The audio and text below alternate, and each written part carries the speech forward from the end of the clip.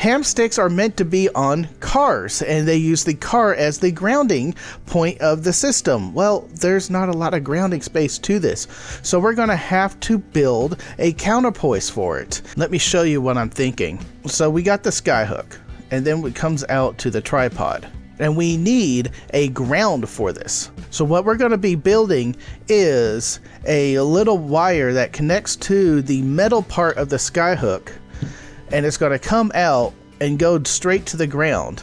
And then we are going to attach 4 wires. 1, 2, 3, 4.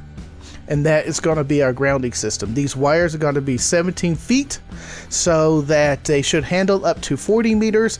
More wire is not going to hurt the counterpoise. It's just you're going to need more wire for the longer wavelengths of the band. I am going to shoot for 40 meters because that's the highest hamstick I have. I have 40, I have 20, I have 15 or 17, and then I have a 6 meter. So so this should work across the board. I'm going to kind of mock this up for you. You got the hamstick here, and then we got some nuts and bolts that's going to connect to the opening there.